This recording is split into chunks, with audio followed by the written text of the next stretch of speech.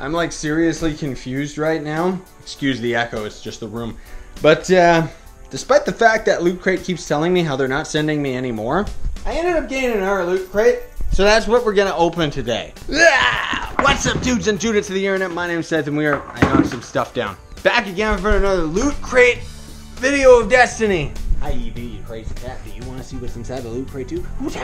She actually really likes the camera. Okay, let's find out. What do we actually... How do I even open this thing? Da-na-na-na. What the... Oh, well, it's got a companion cube box on it at least, but it looks like we've already just got a shirt and unfold, flatten, flip, refold, ta-da, your own companion cube.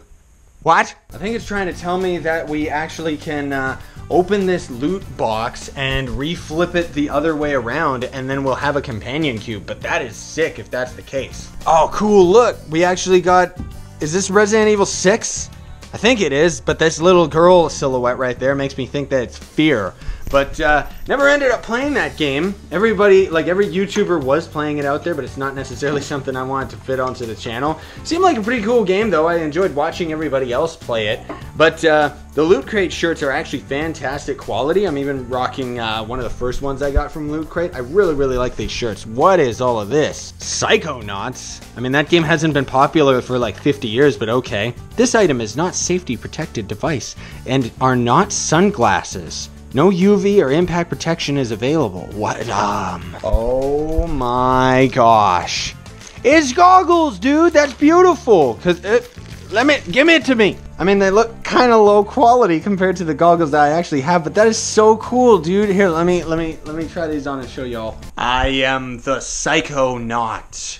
Yes. These are actually really cool, dude. I'm gonna definitely add them to my arsenal of life. And oh my goodness gracious, if I could show you, this is like looking through like pink sunglasses. If you don't know, like the rose colored sunglasses thing, if you look through the world with these, it just brightens up your day. The whole world is red right now. It's like I'm in lava land. All right, so what else do we got here? We got a couple weird random little boxes, and oh yeah, this is what I was waiting for. We got a badge! Yeah! It's an ongoing joke that I don't really like the badges, but I guess they're still cool. You know, opening some of these boxes really gives me a hard time. It's like I want to just rip them open. Dude, this is like really cool. Let me show you this. Look at that, dude. It's like Proto Man's helmet. But it's like a proper desk ornament thing. Man, that looks so good too. I wish there was actually like a Proto Man toy or something to go with it. But that is so neat, dude.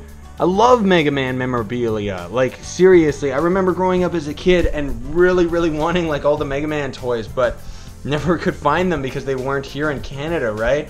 That's so sick, dude.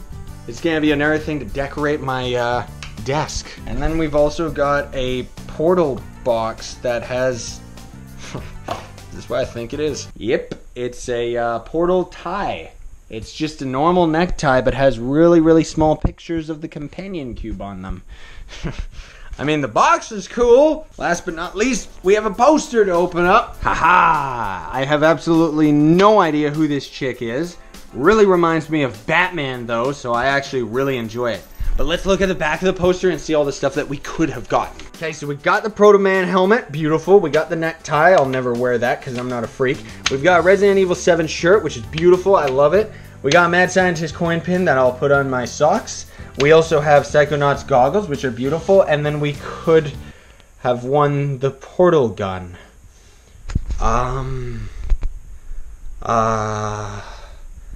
Or we could have won a Vive.